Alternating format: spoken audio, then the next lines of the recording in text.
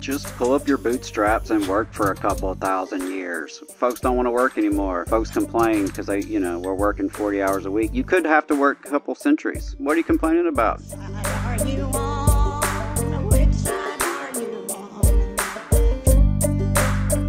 So the AFL-CIO has every year they do this executive pay watch project. They do this where they take a look at what the median worker to CEO pay is on average in S&P 500 and Russell 3000 companies. And so these are I pulled some of the top line takeaways from the AFL-CIO's pay watch. And I also pulled some not so fun anecdotes. So let's jump right into it. They were definitely very critical of the Trump tax cuts for good reason. Here's from the AFL-CIO's reports. The 2017 tax cuts that primarily benefited corporations and the wealthy during the Trump administration remain in place, costing an estimated approximately $2 trillion over 10 years. These tax cuts permanently reduced the top corporate income tax rate from 35% to 21%, and economists estimate that 51% of the income gains from the corporate tax cuts went to firm owners. Wait a second. You said firm owners. Yes, not workers. Okay. I don't know many of those, but all right.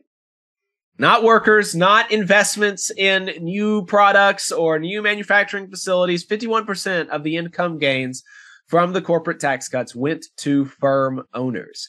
10% went to the top 5 highest paid senior executives. 38% went to the top 10%, and 0%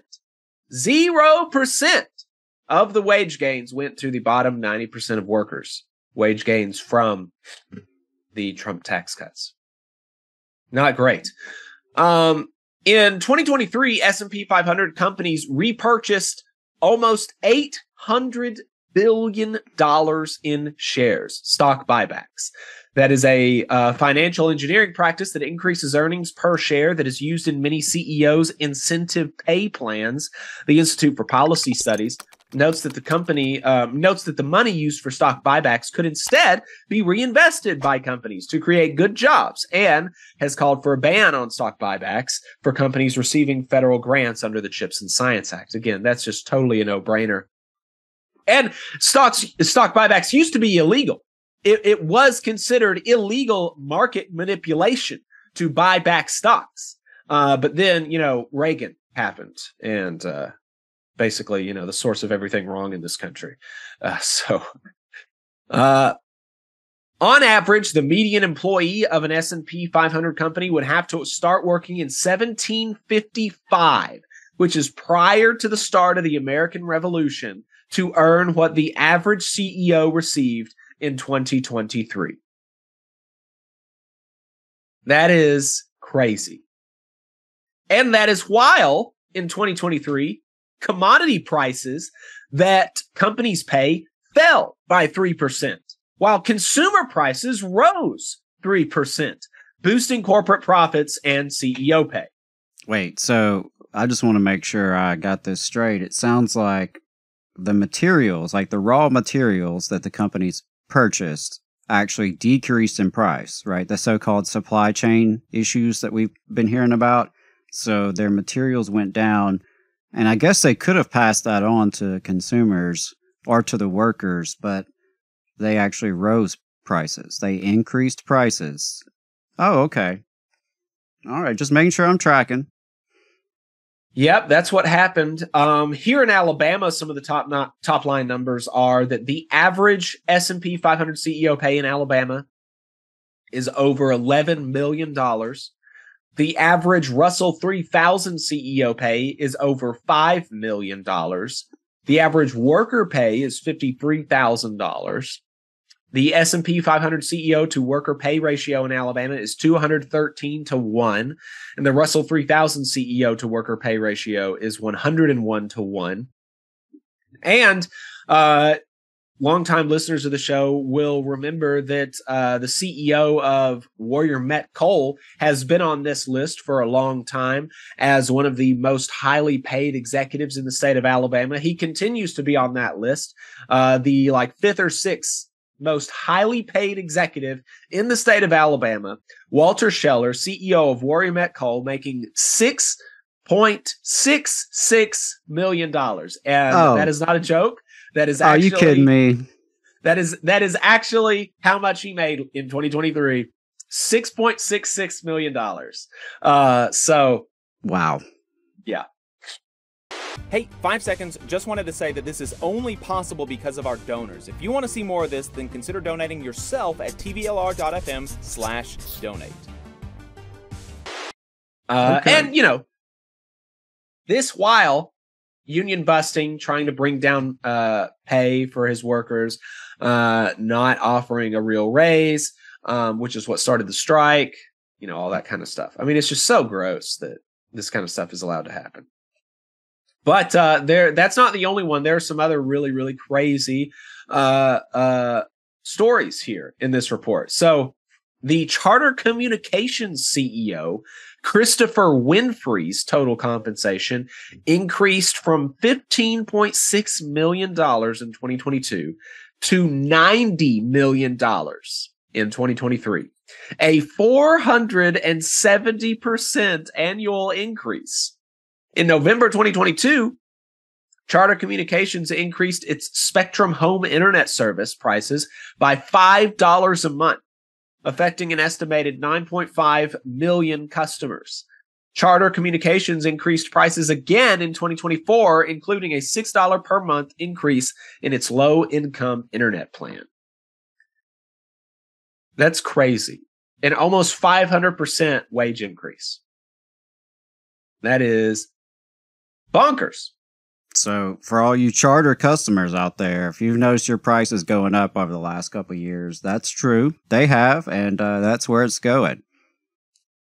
Delta Airlines CEO Ed Bastian's total compensation increased from $9.6 million in 2022 to $32.2 million in 2023, a 256% annual increase.